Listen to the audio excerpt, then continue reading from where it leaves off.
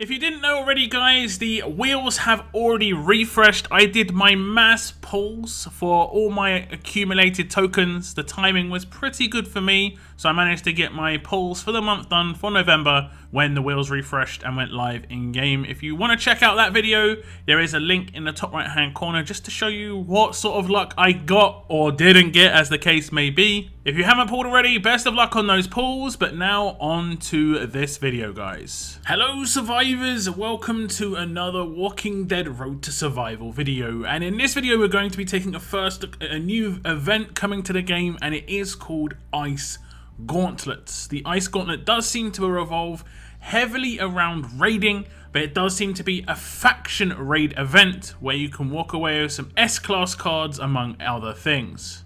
Reading through the introduction, it says, Ice Gauntlet. Oh, the weather outside is frightful, but raiding still needs to be done. Your camp will definitely be needing an extra helping of supplies to make it through the winter.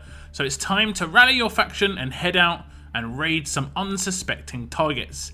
The event dates are as follows. It starts on the 11th of December at 10 AM Pacific time, and it ends on the 23rd of December at 10 AM Pacific time. Going over the event overview, it says you and your faction mates will have to win raids in order to complete the daily faction mission event. Every raid won by yourself or a faction member will count towards the progress of each milestone, which awards you with ice scrapers and frozen walker heads. The ice scrapers you obtain will be used as energy in the old school Ice Gauntlet roadmap, which will be available throughout the entire event and which rewards you with frozen walker heads, S-class cards and other rewards. Frozen walker heads can be traded in the grey market for S-class cards and platinum mods. Also, as a Survivors Club member, you will receive 900 frozen walker heads for free during the event. Now, there are some details on the daily faction mission event as well. It resets every 24 hours and there are going to be 2 tiers. As a faction, if you do 80 raids, you will get 20 ice scrapers each. And as a faction, if you do 160 raids, which would be 80 more, they wouldn't be separate missions, it will be 160 total, you'll get 50 frozen walker heads on top. So it's definitely worth trying to hit those 160. This does mean, on average, everybody has to do 5 and 10 people have to do 6 raids every single day, which is only your normal stock raid energy, so that shouldn't be too much of a problem. Going over the roadmap details, the Ice Gauntlet roadmap will be available throughout the entire event. Use the ice scrapers earned through the daily faction mission events to slowly make your way through all 3 acts of the old school roadmap. Following old school rules, the roadmap will only be able to use fighters that are 5 stars or below. This is currently also the case for an event that's ongoing called Frozen Past, so you should be able to use the same teams in both roadmaps. Old school Ice Gauntlet roadmap has 3 acts, 10 stages each. Act 1 costs 5 ice scrapers per stage, a total of 50. Difficulty is S1. Enemy types are all walkers. Stage rewards 10 frozen walker heads, so you'll be able to get 100 from each stage combined. Act rewards 80 mod scrap and 2 roadmap choice boxes. The Act 2 is costing of 5 scrapers per stage, total of 50 again. Difficulty this time is S3. Enemy types are going to be increased to walkers and fighters, and the stage rewards will be increased to 20 frozen walker heads as well per stage, so it will be 200 this time round. The final Act rewards are 2 gold mods and 3 roadmap choice boxes, bringing your total of roadmap choice boxes up to 5. The last Act costs 10 ice scrapers per stage, so a total of 100. The grand total there will be 200 ice scrapers needed. S4 is the difficulty. The enemy type is going to be fighters. Stage rewards are 30 frozen walker heads this time round, so another 300 on top. And the act rewards, you do get a platinum mod and 5 roadmap boxes, again bringing your total rewards of up to 10 roadmap choice boxes. And the roadmap choice boxes have the following cards: Mateo, Shiva, Priya and Wang Fa. So you'll be able to get 1,000 cards of a character of your choice out of there. Lastly, there is the grey market. Your frozen walker heads can be turned in for cool rewards in the grey market. S-class card choice boxes with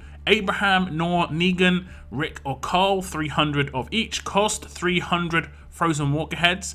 By my calculations, I think we should be able to get 2 of these from running the entire roadmap, and then you will be able to maybe get some extras just from doing the daily missions with your faction. The platinum mods cost 300 walker heads each as well, so you can decide, do you want 300 cards of a particular character or do you want a platinum mod? Lastly, we do have the 5 Berts being able to use your 10 extra ice scrapers. So if you do get extra ice scrapers on top of the was it 200 that I think you needed to complete the roadmaps, you should be able to turn them in for 5 birds with a stock of up to 4. Of course, if you are a Survivors Club member, you will get 900 of these Frozen Walker heads for yourself, so you'll be able to, say, take 3 of those 4 Platinum mods straight away, or 3 of those S-Class card choice boxes straight away. So this is the Ice Gauntlet, and I know some people maybe had some flashbacks to the last Frozen Walker head event. That was a purchased Frozen Walker head, and maybe some people have blocked it out. It wasn't the best event. It was about leveling up characters. Fortunately, this one actually looks pretty good. It is going to drop right after a raid tournament. That is the main downside, but it does look like it is a daily mission event, but the rest looks pretty reasonable. There are some decent S-Class cards available in the grey market. The ones for the roadmap, unfortunately, a lot of people have these characters already, so a lot of people are going to be going for duplicates. That is obviously a big downside. Those characters are quite old. However, Priya, Mateo, and Wang Fa are quite usable, so if you haven't got those 3 characters already, I would recommend those 3 over Shiva.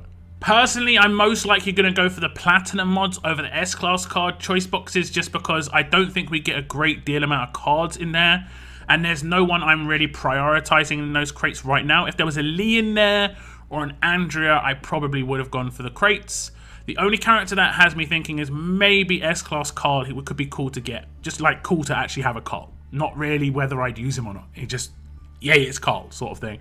Other than that, I'm not really sure. I do hope that while this event is going on, some of the current events like the Battle Pass and also the Bashing Through the Snow, those events that have missions going on for a weekly basis, also cover rates. So it's like you're doing a lot more, you know, at the same time. It does have a really good feeling when you're doing multiple different things. When you do like one raid, it covers like 2 or 3 events. I kind of like that, and I don't think they do that too often in RTS. Like, I think they did a once upon a time, this is really a long time ago, some of you may not remember this, they did have elite character tokens drop for like once or twice during raiding, like if you just went and did raids, but they didn't do it during the tournament, so it didn't really feel like super beneficial to drop your cans. I think they need to make it, I mean, I've said this for a couple of years, they need to just line things up to make things feel much more worthwhile putting in your time. Like, it just seems like really worthwhile to put your time in when you're doing multiple things with just one raid or one war attack, or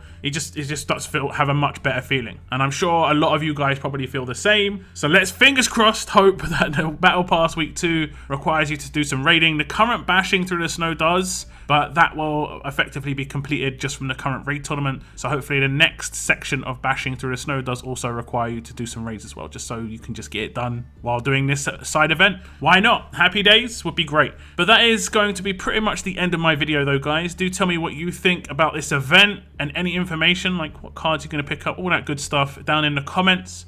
I want to thank you very much for tuning into my video, and as always, keep on surviving, guys. Keep on surviving.